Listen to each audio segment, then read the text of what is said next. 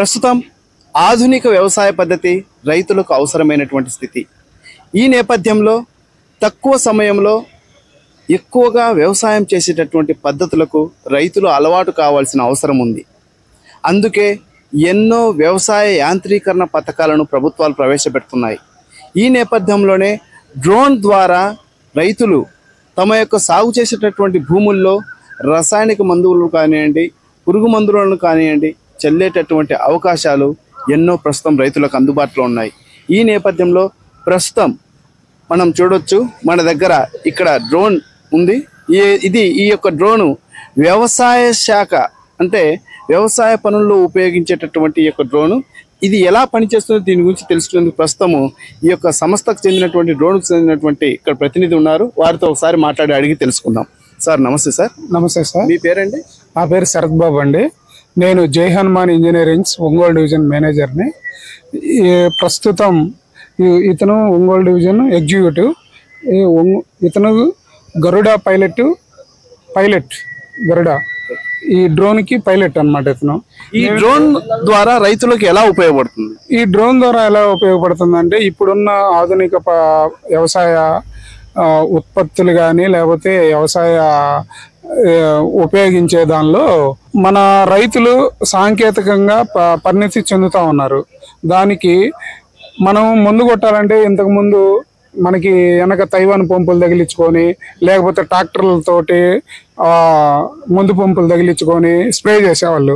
ఇప్పుడు అది కాకుండా కొత్తగా టెక్నాలజీని ఉపయోగించి ఈ డ్రోన్ సిస్టమ్ని తీసుకొచ్చారు.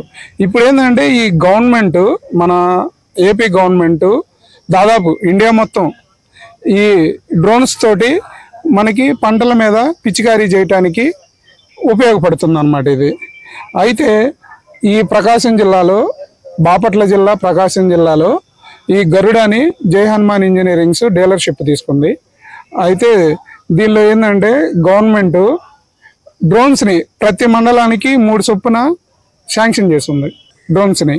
అవి ఎలా అంటే రైతు భరోసా కేంద్రాల ద్వారా రైతు సోదరులు గ్రూపులుగా ఏర్పడి వాళ్ళకి గ్రూప్స్ ద్వారా ఇవి శాంక్షన్ చేస్తుంది గవర్నమెంట్. అంటే ఇక్కడ గంటకు ఇది ఎన్ని ఎకరాలు ఎన్ని లీటర్లు దీనికి అవసరం అవుతుంది మనకు? దీనికి ఇది 10 లీటర్ల ట్యాంక్ అండి.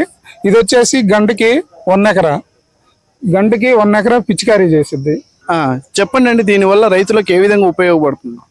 Actually, now why we are using drones in agriculture sector means, first of all, we have to reduce the pesticide wastage. Our main motto is for using the drones in agriculture sector is reduce the water usage and pesticide usage. That is why now we are entering into the drone technology. So if you are using the drones means we can increase the productivity, we can increase the employment opportunities of the graduates, and we are also, it helps to reduce the pollution as well.